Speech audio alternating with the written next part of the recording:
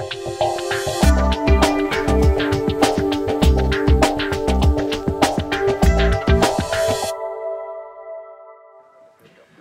let's take a look, an overview of the mcHF, what I'm calling Pocket SDR. You could put it in a winter coat pocket.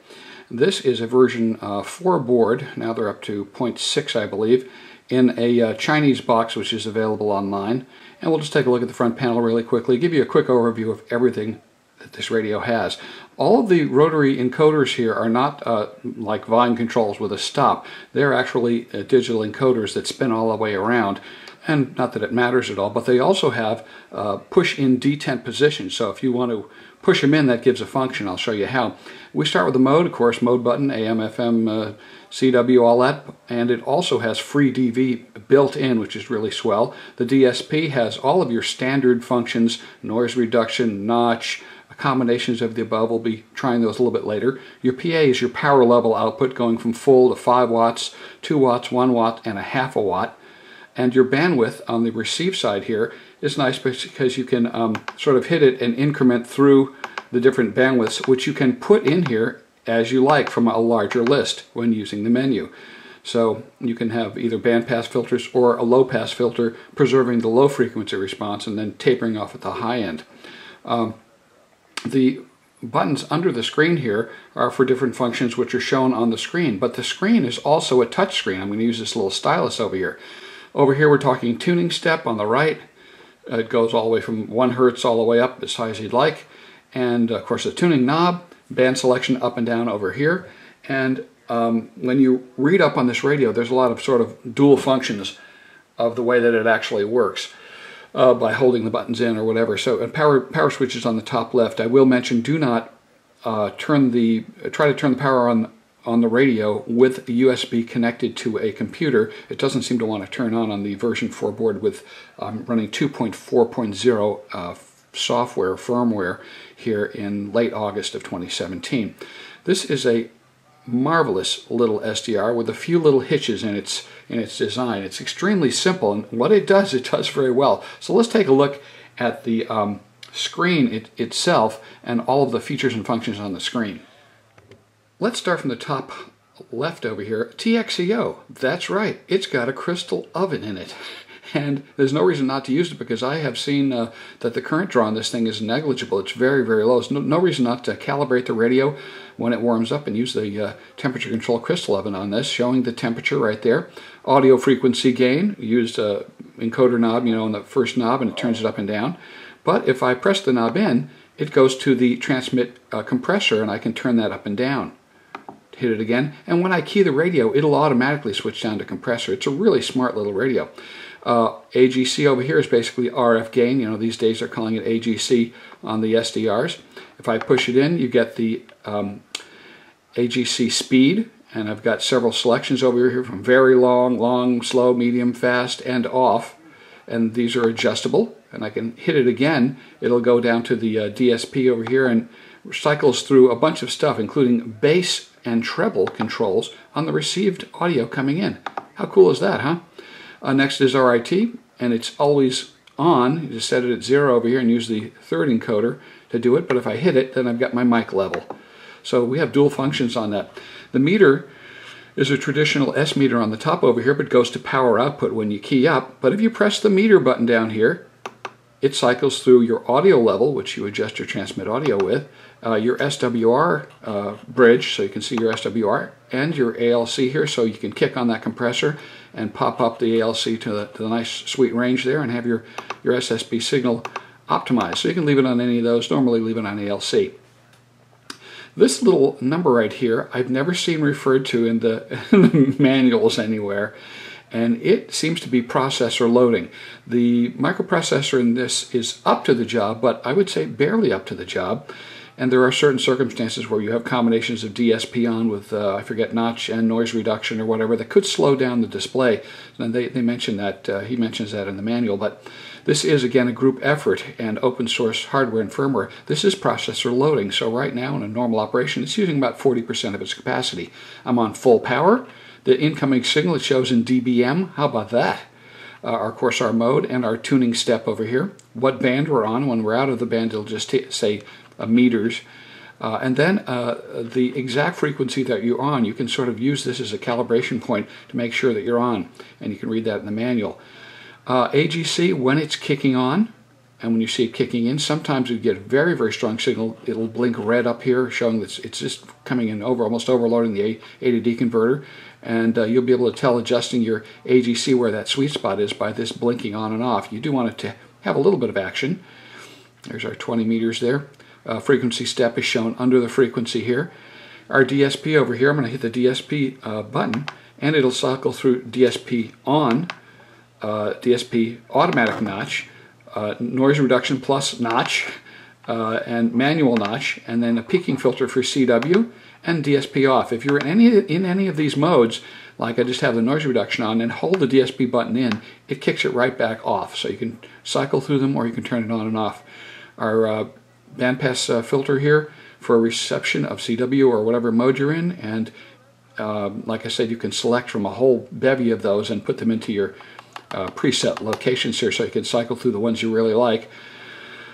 Digital over here, that means you're going to see this for digital modes and such. I'm actually not sure why it says digital when we're on USB, but truthfully, I'm using USB mode for digital, so that may be what it is, showing that in USB we're capable of doing our digital mode. Under that is the battery voltage, and that is calibratable too, so I've got it. This is running off of a solar battery bank, so now the sun is coming up and you see the voltage is coming up. I think it's pretty happy to about 15, and on a solar charge you'll never go over that. Here's your buttons down here, which correspond to the soft buttons on the front, and you can just press the button and get into any of these. What I do is put the VFO-A, say, down in the CW section, VFO-B up in the SSB section. It's got a nice tune button with a settable power level, or you can just have it track the power level that you're at if you want to have the tune have the same power level or a reduced power level. Has split function for offset, split operation. Want to get fancy there. And there's our meter selection. So some of the stuff just switches when you go into transmitter, your different modes, and you'll see different things. Like if I go into free DV mode, you'll see that it has a bit error rate and signal to noise ratio comes over here. Man, that is super slick. There's a mode indication there. And also what I want to say is that this spectral display is a super spoiler. The refresh rate is as fast as any of the best SDRs that you can buy in the market. I'm thinking we're up at 26 to 30 frames a second on this. That's what it feels like. Plus it allows you to put in averaging, which I have, and this looks as good as, I'm going to just say it, as good as a flex display or others. Although I personally haven't seen a way to do the waterfall and the standard display at the same time. It's customizable completely in the menu system with colors of the grid of the data itself, whether it's filled in or not, and things like that. I'm going to go ahead and hit the menu button, and now we see we can go up and down on the menus, previous, next, this kind of thing. But also you can use the second two rotating buttons to rotate through them, and when you want to expand that menu, you just turn the third button and not the second, and it expands it, and you can go up and down and change the value, turn it back off, go to a different menu, turn the third button, and it opens it up, or you can use these buttons down here. It's very, very nicely done, and there is a ton of customizability in here. So say in the display menu you have a lot of different stuff you can get, bigger, smaller, all kind of stuff, all the different colors, and then you can just close it back up. You can go over to waterfall, back it out, and we'll be in waterfall mode here. All of this is completely customizable, so if you're maybe in operating digital modes, you might want to have the waterfall on. Refresh rate is certainly adequate, and it's also completely color changeable and all that kind of stuff, so this is the way I like it. Underneath you'll see, because of the way that the scope is set up, or the waterfall is set up, the frequency range that it's covering. And let me go back, oh, actually you can see it over here right under 14208, that the bandpass filter width is also shown with a line under here. I won't zoom into it, but you can just see a little white line over there, so that is pretty cool. I'm going to go back and put it back on scope, and we're back on the scope, which I prefer because I'm in sideband mode a lot of the time. Now, let's just go ahead and take a look at some different modes operating on this radio. I have it hooked up to a Pipo microcomputer. It's a little wedge-shaped about $100 computer. And what's really nice is this has an USB connector and all the drivers and stuff set up to automatically work with your audio coming in and out, and keying with ham lib. You can key it up, including just straight RTS or DTS lines. One of those I think works now in current firmware, and key the radio up. I couldn't believe how easy it was. The thing just worked right off on a Windows 10 little wedgie computer here that didn't have much power. And we'll show you a demo of the modes now just so you can hear. The quality of the receiver is excellent. These, from what I've heard, may be actually audio bandpass filters, but I've had incredibly strong signals right next to ones that were lesser, and I didn't hear hardly anything bleeding through, so performance is absolutely adequate. So let's just take a listen on some of the operating modes. When you had the new call sign, I recognized you, and so very good. Let's turn on the DSP. What was the name of the noise reduction? I just got a mind bubble.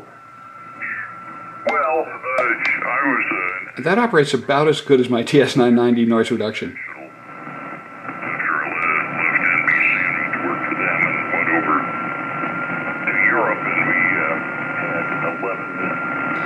Change the... to start up 11 new commercial radio enterprises. The one in Hungary was a national network called Radio Juventus. Juventus is, in the Latin language, is youth, and there's a very famous song.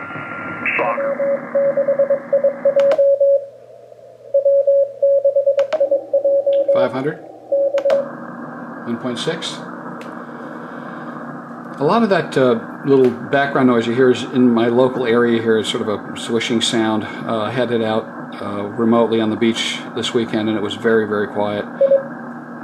So CW is nice, and also CW transmit is clean.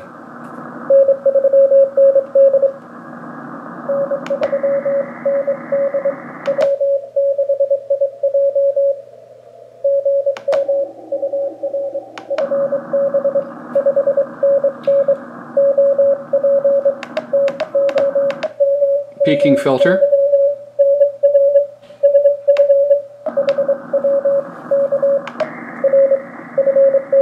Nice, huh?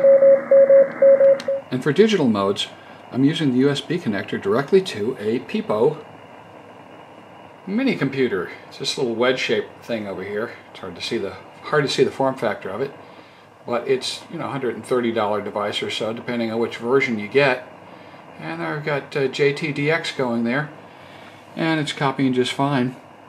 Adjust your levels and you're ready to rock. It was keying the radio and everything else, so you can use your FL Digi or any of the other programs to interact with the mcHF. And for the free DV mode, you can go on qso.freedv.org and coordinate a QSO or see who's on what frequency at any given time. Right now there's no activity on 14236, the agreed upon free DV frequency, but I'm looking forward to making a QSO on that frequency, and certainly with the lighter power output, I'm sure I'll be able to get a full lockup with a lot of stations and have nice digital voice QSOs. So there we go, showing you the bit error rate and signal to noise ratio once you have an incoming signal. And I wish I could let you hear the audio on that, but there's just nobody on frequency at the moment. Now, I've got an external speaker hooked up, which I like a lot, just a Bluetooth speaker that has a little mini jack, so you can plug it right into the phone's output here. But I'm going to show you something that I find very neat about the mcHF. I'm not sure if they all do this. I bet you they do. When you have an external speaker plugged in and you turn off the radio, you get this really cool sound.